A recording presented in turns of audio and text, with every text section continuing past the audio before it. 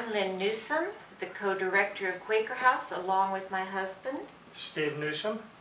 And we would like to introduce Bob Barnes, who has come to be with us for a month to help us and work with us. We're so happy to have him. We have asked our treasurer, Kurt Terrell, to interview him so you can get to know more about Bob Barnes. Bob, you've been a long-time supporter of Quaker House, and we appreciate the time you spent with us here, particularly with getting the Alternatives to Violence project going, AVP, and for the record, you've been an icon in that project. You've also been owned and operated a small business. You've been involved in education and special education, and you've been a draftsman. But we want to center on events prior to that, especially what led you in your transformation towards a more peaceful world, your experiences in the military. So to start, would you tell us a little bit about your early life, when and where you were born, how you were raised, and maybe some particular influences that affected your life? And then we're going to talk about your experience in the military. Sure. I was born in New York City in the mid-20s, 1926, which means I'm 88 at the moment. My father brought me out to California when I was 4 or 5. I was too young to remember exactly when that was. And I went to school there, to elementary and high school. Got involved for a while. I was parked with my grandparents who were Christian Scientists, and so I went to Christian Science Sunday school, and then when we got to another house, it turned out all my friends were Presbyterians, and so off to the Presbyterians I went. My parents didn't really care, they just thought that I ought to get whatever that kind of education was. They were not into that kind of thing at all. So that's it in a small, cracked nutshell. And what led you to join the military? I had just graduated from high school. I was just barely 17. I'd skipped a grade in my early grades. When the teacher caught me in first grade reading the primer when it was upside down on my desk, facing her instead of me, and then challenged me to read it, then I just read it right off. They decided I should be in second grade, not first grade. And so here I was, barely 17. Oh, what do I do? I'm out of high school. And there was a war on. This was 1943. And somehow or other I had heard, probably through Army recruiters and all that sort of thing at the high school, that there was something called the Enlisted Reserve Corps. And they would take me to college, pay me, all expenses paid, but I was then committed to go into the Army when I was 18, I was legally able to do it. So I did that, and that meant I spent a semester at the University of Utah in Salt Lake City, and then another semester at what was then Pasadena Junior College down in Pasadena, California. And then off I went to basic training, which was at Fort McClellan, Alabama. And there's a story in that.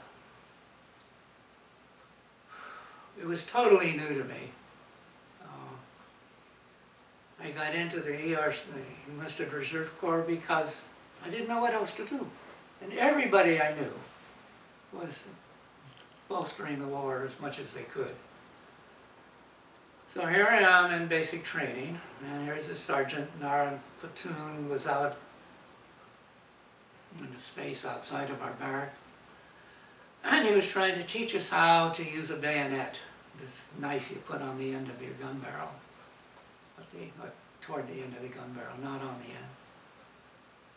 And in the course of what he was saying, he said, after you stuck that bayonet in the body of the enemy, your enemy, you're going to have to put your foot on that body in order to get the blade out, because the muscles will involuntarily close around the blade. And when I heard that, every cell in my body went off like a flashbulb simultaneously. This is wrong. absolutely, completely, unutterably, inevitably, forever wrong. And in that instant, I became a pacifist. And it wasn't about blood and guts. I'd been fascinated for years with the possibility of medicine. I thought about maybe becoming a doctor. It was this message just totally took over my body. This is wrong. So this was in basic training. This is in basic training Okay. in Fort McClellan, Alabama. Did you tell anybody this, or did you just keep going? I knew right away that there were people who were able to become conscientious objectors by going through a very serpentine military process. I also knew right away I wouldn't be able to stand the gaff.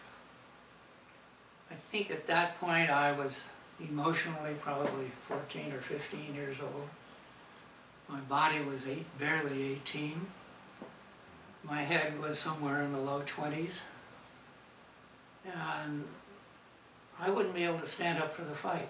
I could tell that from the beginning without even having to think about it. And so I kind of just went along until they shoved me out several years later. And I was very glad to get out, and that's part of the story. Very quickly after I got home, I wrote a letter to the draft board. There was the draft still. And I let them know in writing that I was a veteran, I had just come back, and there was no way whatever, no matter what it was, I would never, ever go back into the military.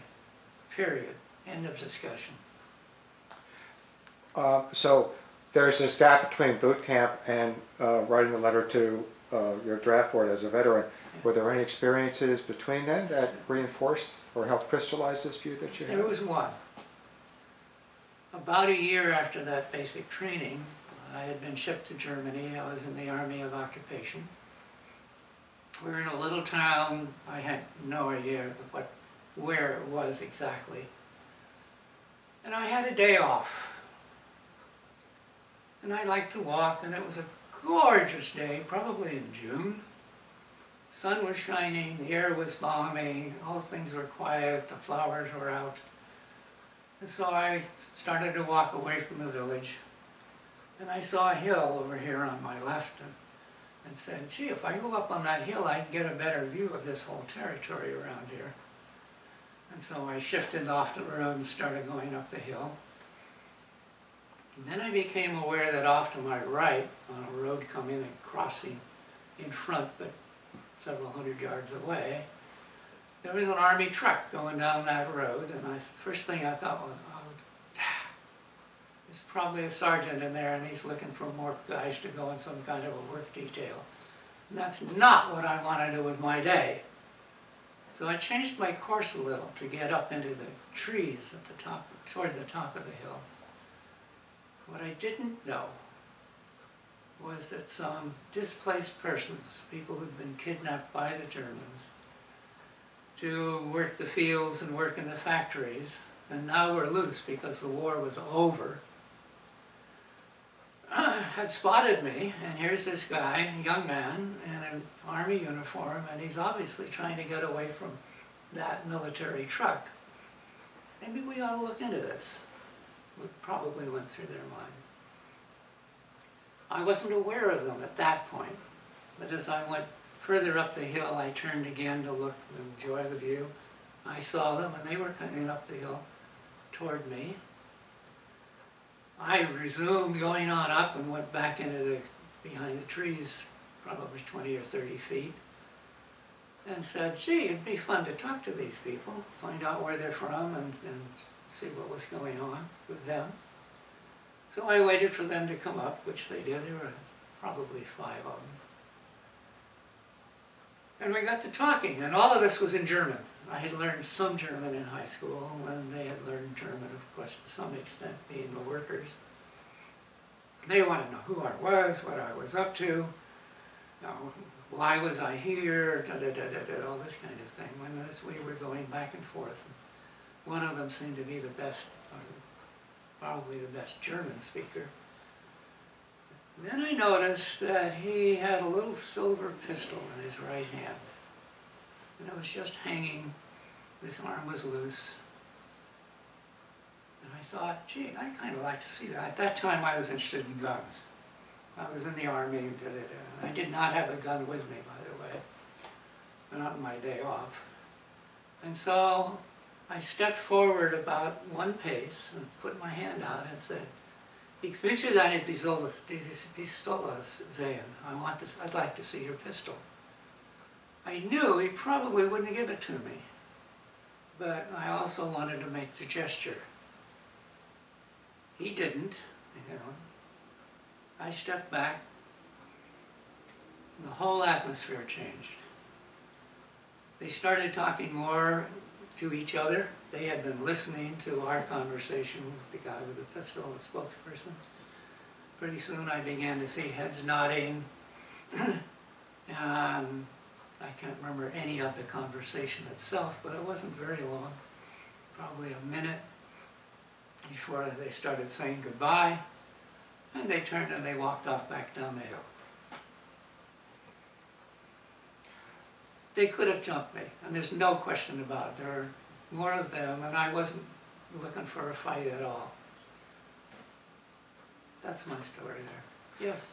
So I want to wrap up with Yeah. one more question. Yeah. What we hope to do is help our young people understand the importance of peace and alternatives to war. What message might you have to them?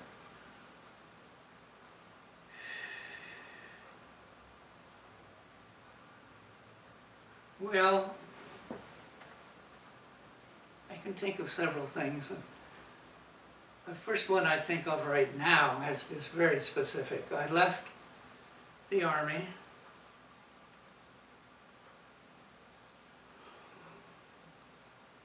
with very poor views about the Army. It was the most dehumanizing experience of my entire life. I became a number. Since that time, I've had a lot of experience in prisons, and I've been with a lot of inmates in the Alternatives to Violence project. There's a lot of similarities. In both places, you wear what they want you to wear. In both places, you eat what they want you to eat. In both places, you do what they say. End of discussion. So you become a number, a thing that's being moved around by other people. I found it a very difficult experience. I'd say that, and I would also say there's a number of kinds of things you can do aside from just fight. And there are ways of fighting. Mahatma Gandhi led the way in many forms. Patience, persistence, look for something that's a common goal, a commonality between you and whoever is with the problem that you're having. And look for the good side. Look for the good in them and find that and speak to that. Granted, this is personal. How to end wars between nation states, which are mostly run by money, interest, one way or another. That's not an issue. That's not a kind of thing that I know very much about. But I know there are a lot of things that you can do on a personal level, wherein you can take something that could energize itself into a real all-out conflict. If you can see that coming and you can speak to the good side of whatever the issue is, the good in that person, keep it from starting, from escalating. So. Thank you, Bob. Thank you for your comments, and thank you for all your support with Quaker House.